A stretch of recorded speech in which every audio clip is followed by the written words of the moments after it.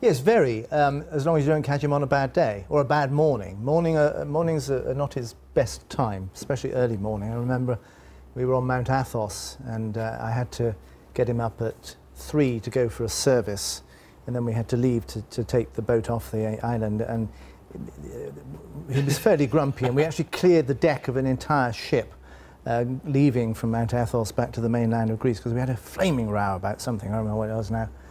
When I went downstairs, they said, "You're going to be executed?" I said, "No, probably not." But you could have a row with him, could you? Oh, God, yes. Oh, yes. And no disagreement. What do you call him? I mean, you call him... Oh, I just talk to him as, you know, like I'm talking to you. But you'd say Philip or your... No, not usually. I would, I mean, if...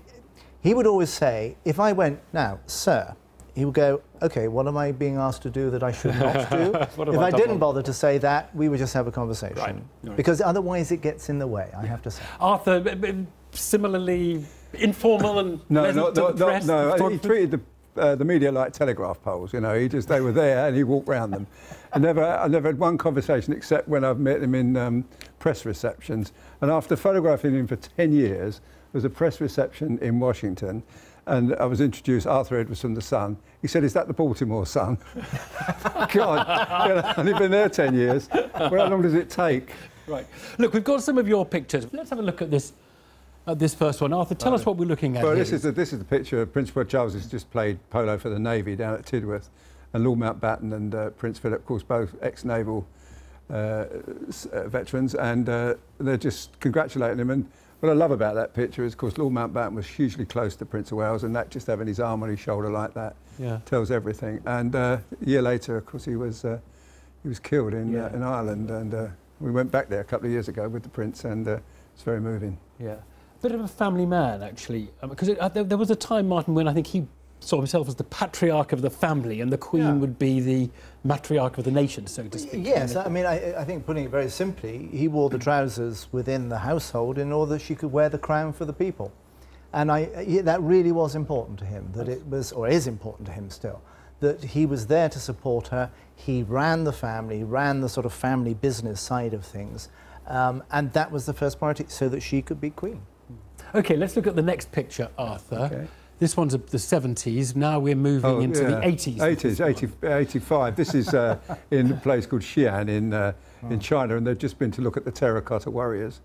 And that you thought would have been the picture of the day, but it wasn't, of course, because the Prince was speaking to some students and well, he said, if you stay here much longer, the kids were saying they were bored.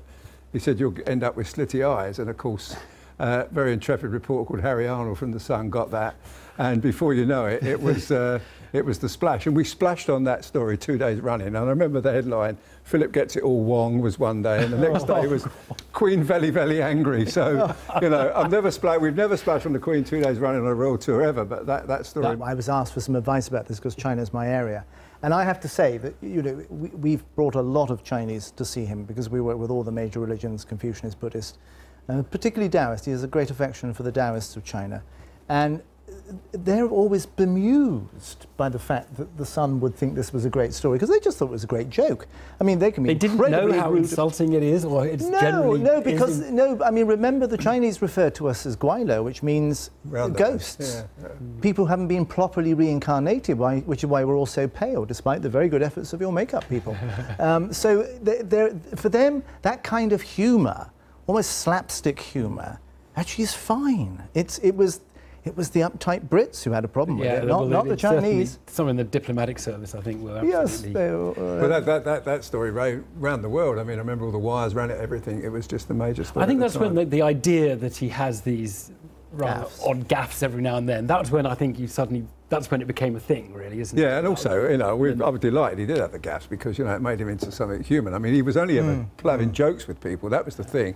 But in fact, he castigated us once for reporting them, and he did admit to the slitty eyes, and he did admit that he said to Aboriginals, you're chucking spears at each other. But he said you were not supposed to hear that. He said that was private. Right. But I said, what's private on tour? No, what's private? I think it's also this problem, you know, this is the 1,000th person you've met this week. And I've seen the most incredibly intelligent, bright, active people, like rabbits in a headlights. They become monosyllabic. Yeah. And he uses humour, okay, sometimes fairly heavy, but he is Navy, to sort of just crack them open a bit. To show, to break through the kind of the Precisely, precisely. No. Okay, Arthur, third picture. Now, this is bringing us much closer to the present. There, it's actually a really interesting photo. Well, I love that picture. I mean, it's, you know, I have to tell people it's the Duke of Edinburgh.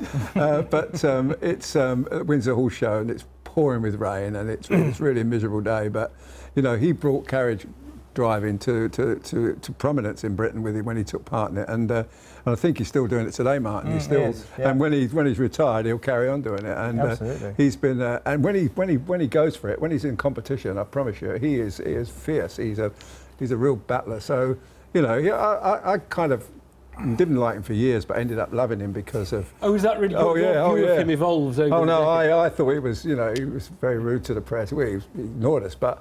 You know, slowly over the years, I've got to love him. And now when we go on a royal tour, when we go on an engagement, we won't be saying what colour. We always, photographers say, what do you reckon the Queen colour Queen will be wearing today? Say, oh, blue, red. We'll be saying, do you think the Duke will come today?